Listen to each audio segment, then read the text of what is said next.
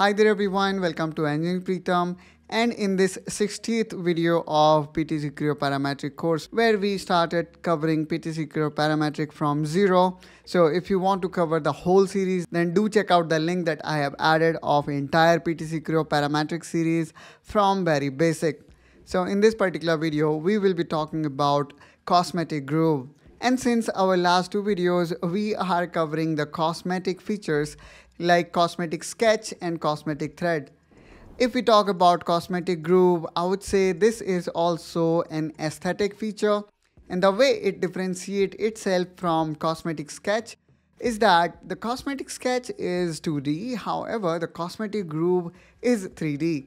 And let's see how we can create a Cosmetic Groove in PTC Creo Parametric. For that, let's jump into our computer screen. And there we go. We are here already in PTC Creo Parametric environment. Now, in order to create Cosmetic Groove, probably I need to create a extrude here. And I'm going to add depth to it. So for that, let's add a spline here. Okay, and let me delete this segment. Okay, and let's make it symmetric both sides and with a thickness of 200. Now, for example, here I would like to add a Cosmetic Groove. And as we know, and we might have discussed in the past, the cosmetic features are just for the visual purpose. They do not have any mechanical impact or, not going to make any change except the aesthetic look. So let me quickly go here in engineering and select Cosmetic Groove. Now here I would like to select a quilt. It could be this one.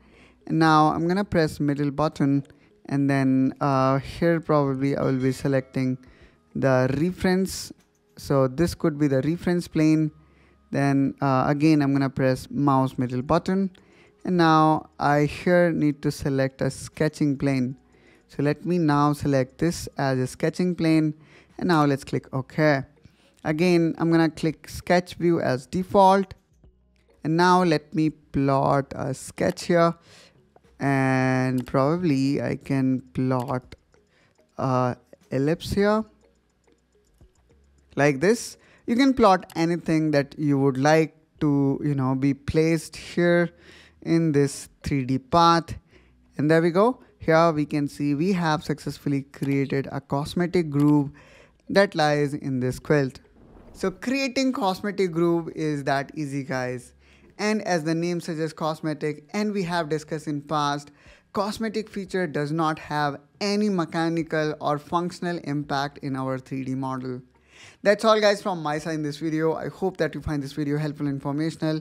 To follow more such engineering related topic, do subscribe to Engineering Pritam, and I will catch you soon with one such another video. Till then, you take care and bye bye.